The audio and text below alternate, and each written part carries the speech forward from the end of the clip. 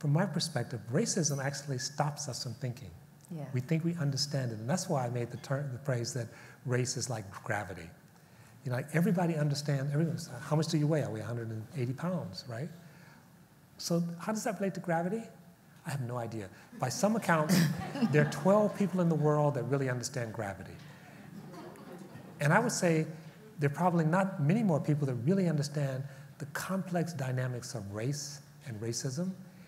It may be 12, it's not the same 12. But we need to study. We're actually talking about really complex systems. But more importantly, we're talking about a future we can imagine where we all belong.